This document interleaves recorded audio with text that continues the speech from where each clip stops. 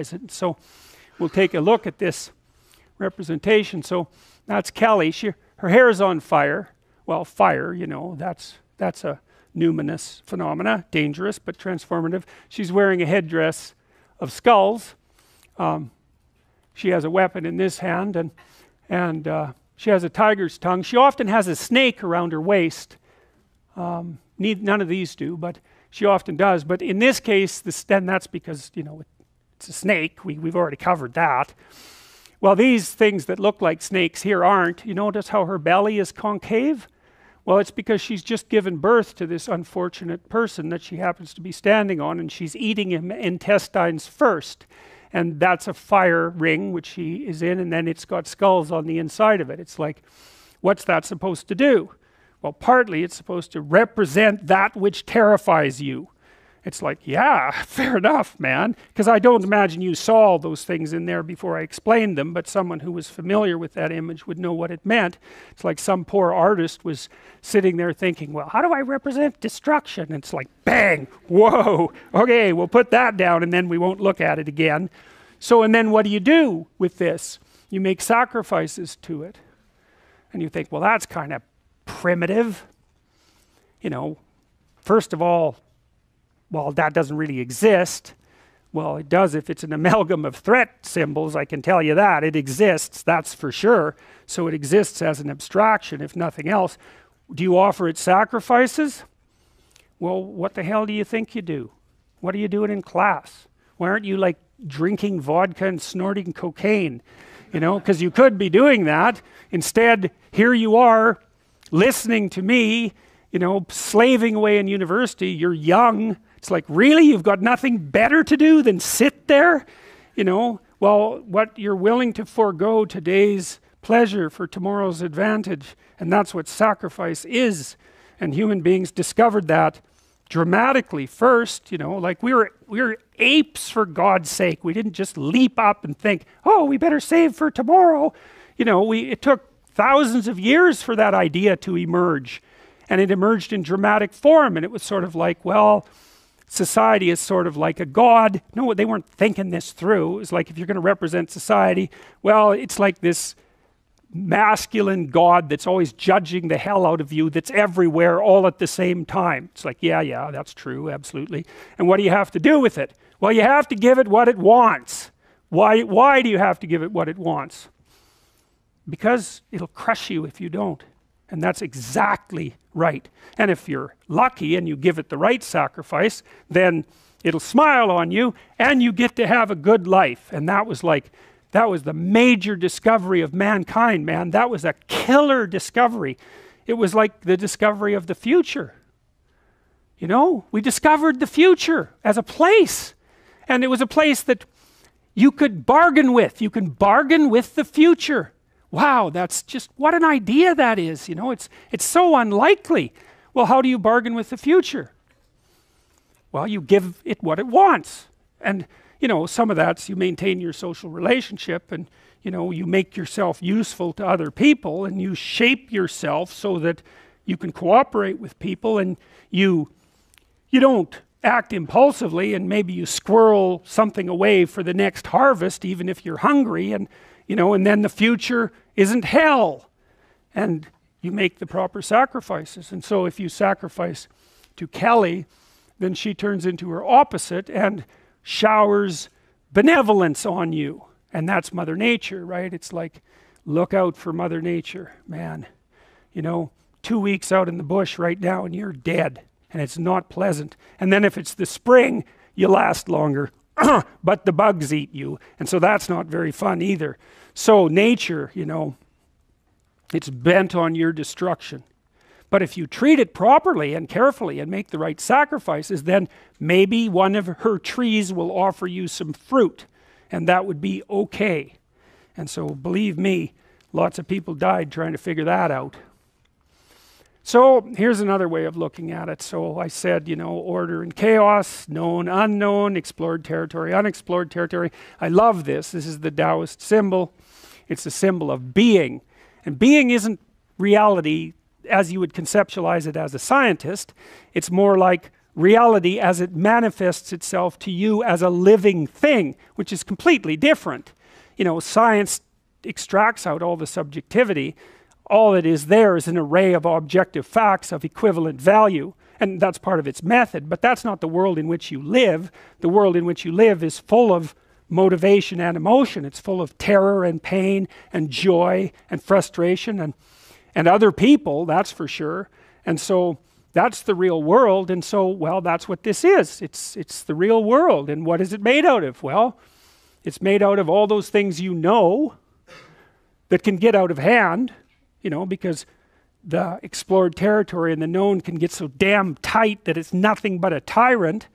And then it's all those things you don't know, and that's pretty exciting because, you know, you want to go find out some things you don't know, and that adds a lot of spice to life. You want a little adventure. You don't want to go out with someone who's so predictable that you know everything about them in a week, you know, unless you're hyper-conservative. You want to go out with someone who's got, they're a little erratic, like not too erratic, let's say. They're a little dangerous, perhaps not too dangerous, but some of that at least. You want predictability with a bit of unpredictability in there. Well, and that's exactly what this means. It's like that's predictability with a little unpredictability in it.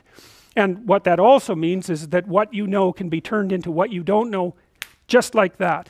And that's going to happen to you lots of times in your life, man. When someone close to you dies suddenly, it's like poof, order turns into chaos, and now you're in chaos, and what the hell are you going to do there? And that's a good question, because you need to know what to do there, because you're going to be there. And it happens to you when your dreams fall apart, you know, I mean your dreams for your life, or, you know, when you discover something awful about yourself that you didn't know, or, you know, it flips on you all the time, and in small ways sometimes. You know, you have a fight with a friend, or in big ways that wipe you out for, well, indefinitely sometimes, because you can fall into chaos and never get out.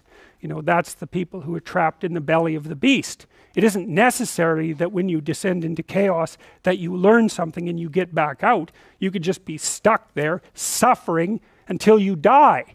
And that's, you know, I wouldn't recommend that, you know, it's something to avoid, but it happens to people all the time, all the time. You see them wandering around, you know, shattered on the streets of Toronto, you know, they're done, they're in chaos, and there's so much chaos around them that you won't even go near them. The chaos spreads like 8 feet around them. And so when you see someone like that, you're like, well, first, we're not going to look too closely, and people like that often don't like you to look at them, because that also helps them remember where they are, and that's no pleasant thing.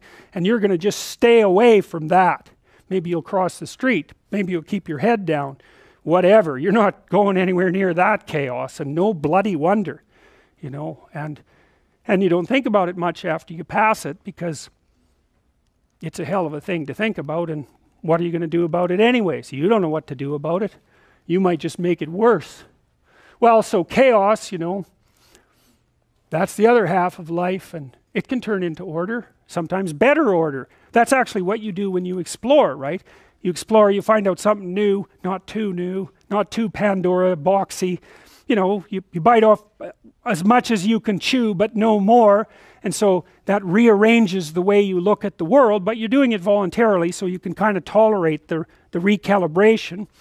And you strengthen the order, right? Because now you become more competent. And I would say that you're trying to live on the edge between order and chaos. And I mean, that's a real place. That's an actual, it's a meta place. But it's more real than places, because it's so old. It's such an old place. It really exists, and your nervous system knows that. It sees the world this way. In fact, the right hemisphere is roughly specialized for chaos, and the left hemisphere is roughly specialized for order, which is why the left hemisphere tends to have the linguistic elements, and why people are right-handed. And the right hemisphere has a more diffuse structure. It's more associated with negative emotion and imagination, and the two communicate between each other through the corpus callosum, and the right hemisphere appears to update the left hemisphere kind of slowly, often in dreams. And so if you are hurt, if your right hemisphere is hurt, for example, back here in the parietal lobe, then you lose the left part of your body you can't move it anymore, but you also lose the idea that you have a left part of your body.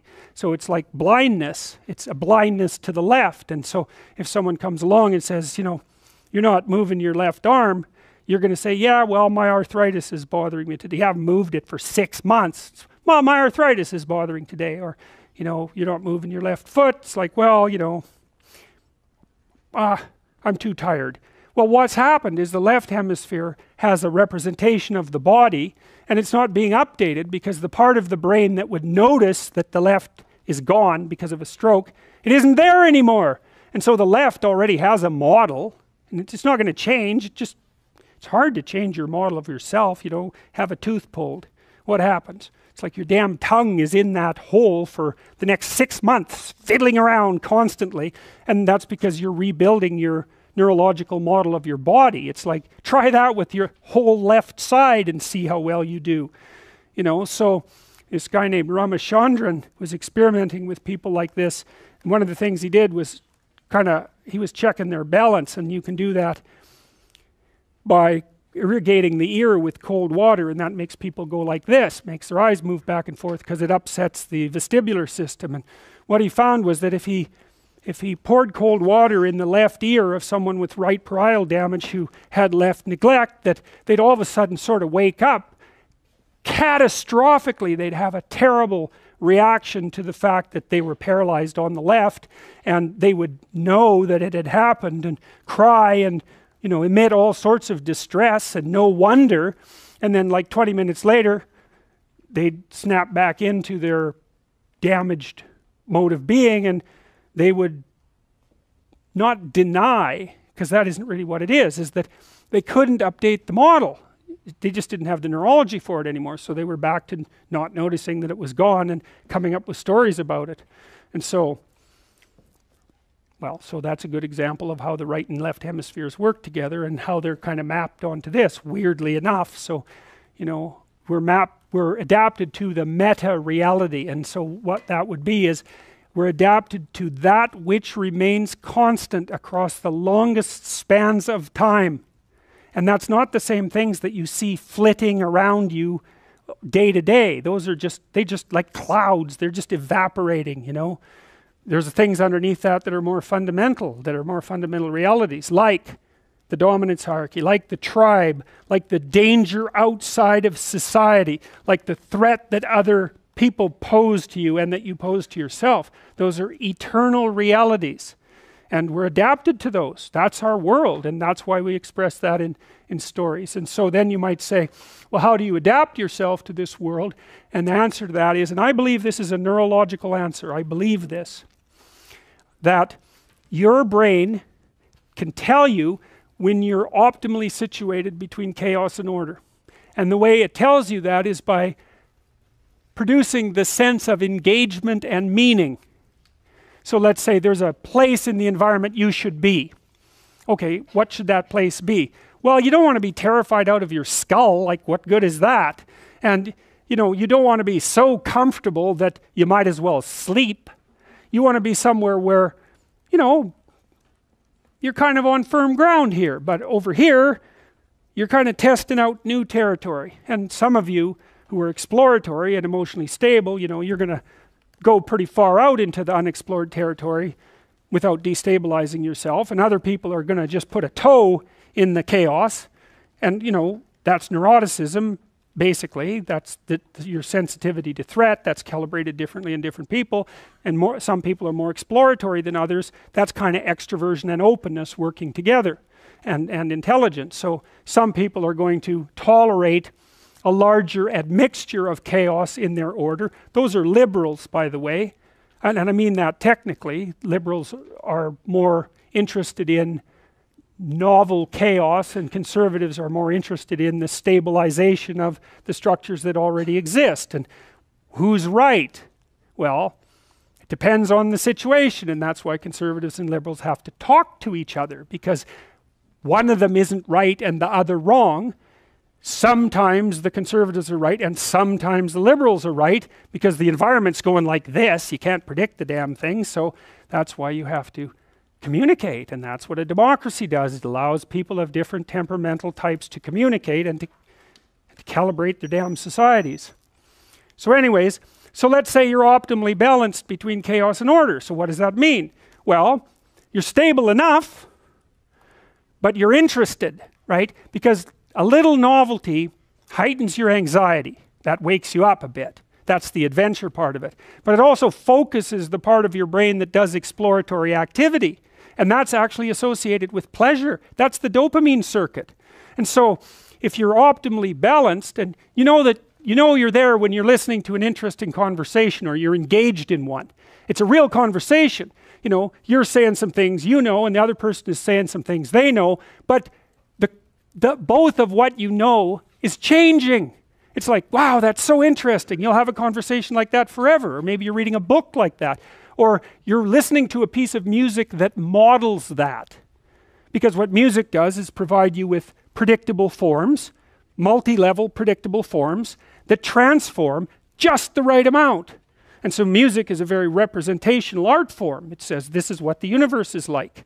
You know, there's a dancing element to it, repetitive, and then cute little variations that sort of surprise and delight you, and you think, wow, that's so cool. And it doesn't matter how nihilistic you are, you know, music still infuses you with a sense of meaning, and that's because it models meaning. That's what it does. That's why we love it. And you know, you can dance to it, and that sort of symbolizes you putting yourself in harmony with these multiple layers of reality and positioning yourself properly. And you like that too, you know, you'll pay for it. Oh boy, I get to go dancing, you know. Oh boy, I get to listen to music. It's like, what the hell are you doing listening to music? What good is that? Well, you think that's a stupid question. I don't care about your dopey criticism. I'm going to listen to some music, right? There's no rational argument against music. It's like, you just don't even think about it. You just walk away from someone who's stupid enough to ask that question. It's like, pfft, some things are obvious. Well, why? Okay, so that's pretty fun. So, what mediates between these two domains? Well, that's what consciousness does, as far as I can tell. And that's sort of the individual, and that's the hero. That's another way of thinking about it. It's the logos. That's another way of thinking about it. It's the word that generates order out of chaos at the beginning of time. It's the consciousness that interacting with the matter of the world produces being. That's basically it. That's basically you, for all intents and purposes. How do you do that? Well, the unconscious does it to some degree, you know, because it's with our fantasy that we first meet the unknown, right? Well, look, say you're going out with a new person. It's like, what do? You project a fantasy on them. And then you fall in love with the fantasy, and aren't you stupid? Because you're going to find out that the match between your damn fantasy and the actual person is tenuous at best. And so Jung would call that a projection of either the anima or the animus. You know, the anima is what a man projects onto a woman he finds desirable. It's like, oh, she's the perfect woman. It's like, well, how do you know that? You've like seen her for 4 seconds, you know, but it grips you. And the same thing happens in the opposite direction. And it's an action of instinct, you know. It's like you fall in love with the image. But interestingly enough, what you do in a relationship that works is that you actually, I think that what you see, it's a rough approximation, when you project the ideal and fall in love with it, you see what could be. It could be that, but it's going to take you a hell of a lot of work, because like you got no shortage of flaws, and the other person has no shortage of flaws, and so you're bringing your flaws together, and that's going to produce a lot of friction, and you're going to have to engage in a lot of dialogue before you approach that level of perfection again. But maybe you can do it. And then you get to live happily ever after. Well, wouldn't that be nice? Well, so the unconscious meets the unknown, and it meets it with imagination and fantasy and dream and art. That's how you take... See, you don't just go from what you don't know to fully articulated knowledge in one bloody leap. You can't do that. You have to extend pseudopods of fantasy and imagination into the unknown. That's kind of what theorizing is like, right? Even scientifically, you know, you don't know something scientifically, you generate a theory. Well, it's an imaginative representation that your unconscious is helping you generate. And so you meet the unknown with fantasy. That's what the unconscious is for. From the psychoanalytic perspective, that's what dreams do. And you can see why. You dream about the future. You know, it's like, well, what's the future going to be like? Well, you have a little imaginative story going on, and it's like, you don't really create it. It's sort of, you watch it unfold. You know, maybe you can tweak it here and there, but it sort of comes to you from wherever the hell things like that come from. You know, the unconscious, that's the psychoanalytic answer. It's not really much of an answer because it's more like a representation of a place that we don't understand. But that's where creativity comes from. And I mean, some people are really creative right down to the bloody core. So in my clinical practice, I often see people who are high in openness because they're attracted to me because they watch my lectures. And you have to kind of be high in openness to like my lectures. So because, well, you do, because they go everywhere, you know, and they're not necessarily very orderly. So anyways, lots of my clients are really high in openness, and they're funny people often, especially if they're smart, because sometimes they have the most nihilistic intelligence you can imagine. It's just self-critical and nihilistic and brutal, man, and smart. And so they just criticize themselves out of existence. And so often I have to just try to get them to quit listening to their chattering self-critical rationality and go out and create something, you know, with their massive creativity. And as long as they're doing that, they're engaged in the world and happy as hell. But as soon as that self-critical rationality comes in and shuts down the creativity, they're just like walking corpses, you know. And it's because if you're really open, like you're a tree and it has some trunks, and you know, your most prominent trait is the most lively trunk. And if you're a creative person and you're not engaging in a creative enterprise, you're like a tree that has had its vitality amputated. And so this is not trivial. This is deeply rooted in your biology. And those are people often who have like dream lives you just can't believe. I have one client, he has like 4 spectacular dreams a week, and most of the time we just spend discussing them. I mean, God. And I had another client who could be lucid in her dreams, which is more common among women. She could ask the damn characters what they represented, and they would tell her. It was like, okay, that was pretty weird. And like a lot of the things they told her were really helpful, and they were not things that she wanted to hear. She basically, one of them told her if she was going to live, she'd have to go visit a slaughterhouse. And the reason for that was because she was raised as a little princess and protected from horrible Mother Nature until she hit puberty, in which time she turned into an evil villain, because that's how the family worked. Perfect child, evil teenager, overnight. And then, well, that was hard on her, and she wasn't prepared because she thought the world was princess world, and you know, she couldn't go through a butcher store without having a fit. And no wonder, you know, like really, Jesus, you know, it's no wonder, but you do it. But she couldn't, so we used to go to butcher stores, and that would make her cry, and that she was a vegetarian, that would make her cry, and you know, bemoan the cruelty of the world. And it's like, yeah, fair enough, man, those are bloody slabs of meat. It's like, I don't know why everyone isn't screaming when they walk through the butcher store, but you got to get used to it, man, because you can't live in the world otherwise. And so the dream character, who was a gypsy, told her that she had to go visit a slaughterhouse, which seemed rather impractical. And so I asked her if she could think of anything else to do, and she thought, well, why don't we go visit a funeral home and watch an embalming? And I thought, oh, good. That sounds like a fun way to spend a day.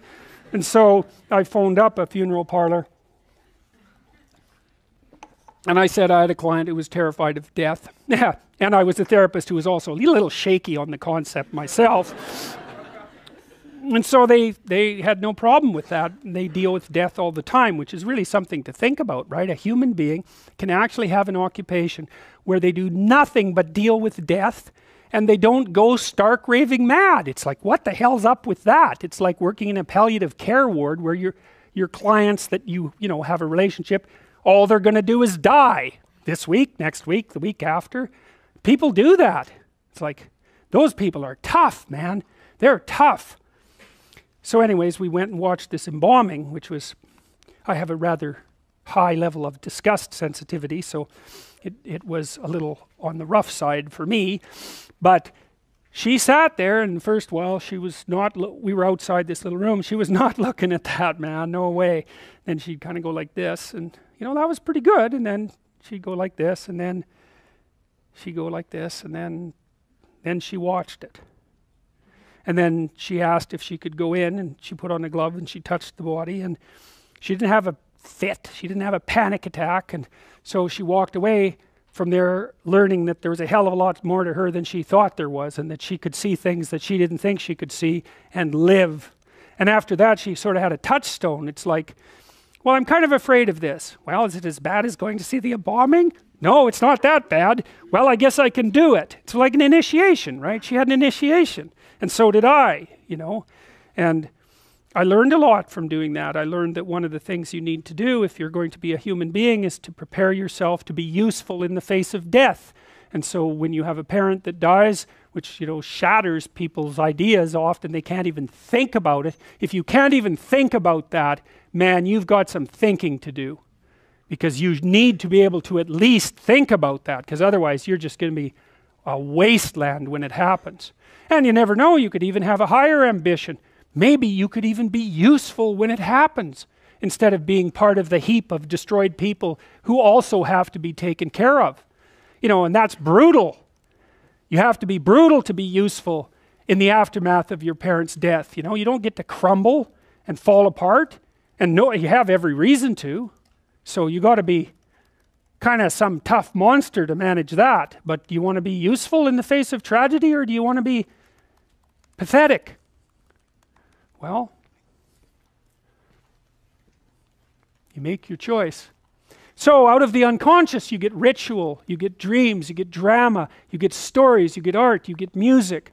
And that sort of buffers us. We have our little domain of competence, and we're buffered by the domain of fantasy and culture. And that's really what you learn about when you come to university, if you're lucky, and the professors are smart enough to actually teach you something about culture instead of constantly telling you that it's completely reprehensible and should be destroyed. It's like, why you would prefer chaos to order is beyond me, and the only possible reason is that you haven't read enough history to understand exactly what chaos means. And believe me, if you understood what it means, you'd be pretty goddamn careful about tearing down the temple that you live in, unless you want to be a denizen of chaos. And some people do, because that's when the impulses that you harbor can really come out and shine. And so a little gratitude is in order, and that makes you appreciative of the wise king, while being smart enough to know that he's also an evil tyrant. It's like, that's a total conception of the world. It's balanced. It's like, yeah, we should preserve nature, but good God, it is trying to kill us. And, yes, our culture is tyrannical and oppresses people, but it is protecting us from dying. That's helpful. And yes, we're reasonably good people, but don't take that theory too far until you've tested yourself. And that's wisdom, at least in part, and that's what these stories try to teach you.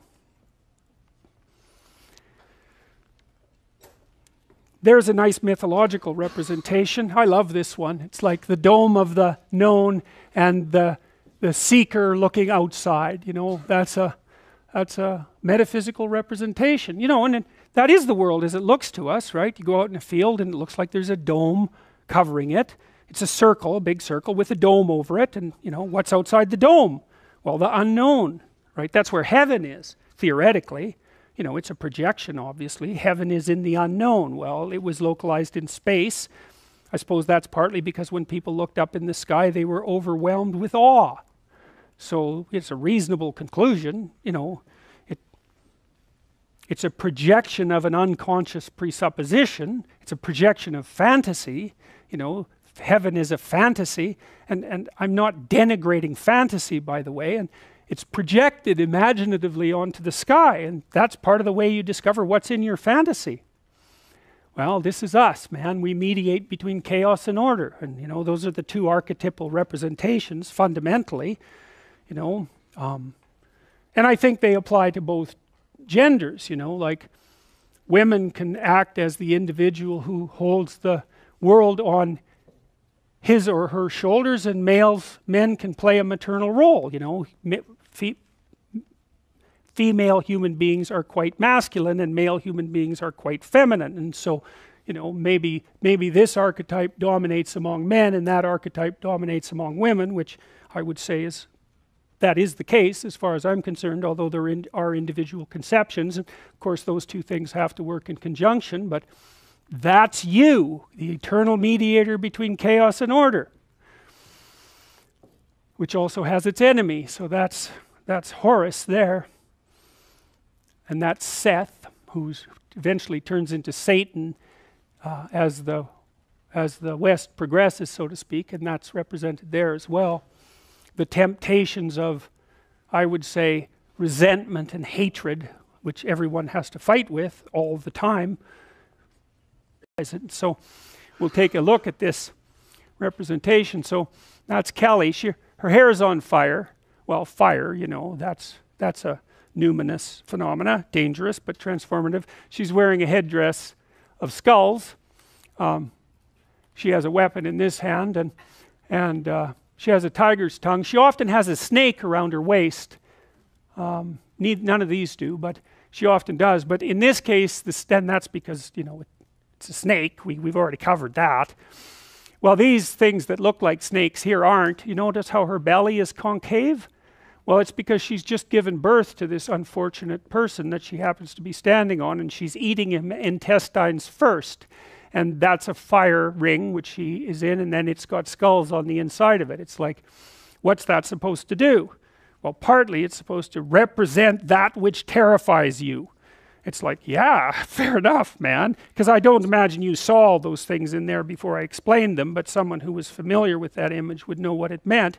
It's like some poor artist was sitting there thinking, well, how do I represent destruction? You maintain your social relationship, and you know, you make yourself useful to other people, and you shape yourself so that you can cooperate with people, and you don't act impulsively, and maybe you squirrel something away for the next harvest even if you're hungry, and you know, and then the future isn't hell, and you make the proper sacrifices. And so if you sacrifice to Kelly, then she turns into her opposite and showers benevolence on you. And that's Mother Nature, right? It's like, look out for Mother Nature, man. You know, 2 weeks out in the bush right now and you're dead, and it's not pleasant. And then if it's the spring, you last longer, but the bugs eat you, and so that's not very fun either. So nature, you know, it's bent on your destruction.